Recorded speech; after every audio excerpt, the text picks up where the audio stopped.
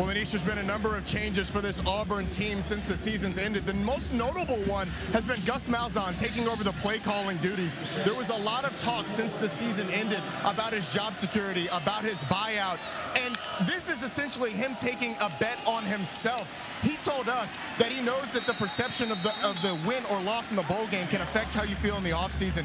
Chandler Cox, the motion man. Stidham takes a step forward. Now floats one to Whitlow down the sideline.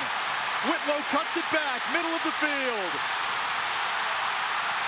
Touchdown, Auburn! Jarrett Whitlow, his longest catch of the season. 66 yards.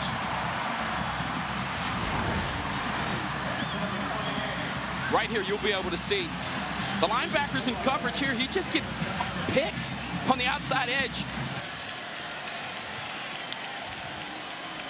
Whitlow, his second touchdown of the game, the one they call Booby. Miami played there at Central, Southmore. He's got all the talent to be good. Stidham all day, down the seam, caught by Slayton, and he can take this to Timbuktu.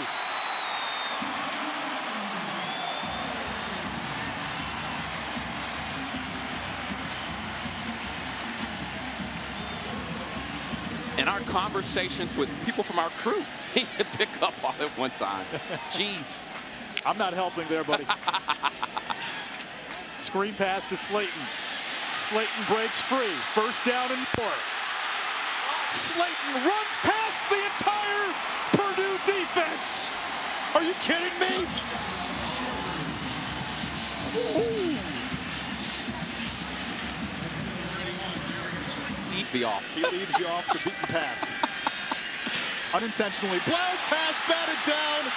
It's intercepted by Big Cat Bryant. Everything that can go wrong has gone wrong for Purdue, and everything coming up golden for Auburn.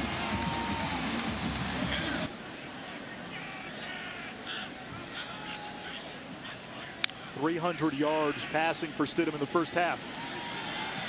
Looking for more.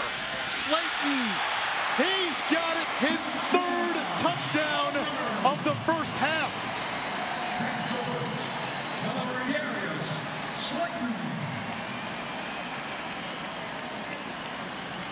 And as you watch film of this Boilermaker defense, Antonio Blackman has been a guy, because Kenneth Major and Kaysen have played well opposite of him.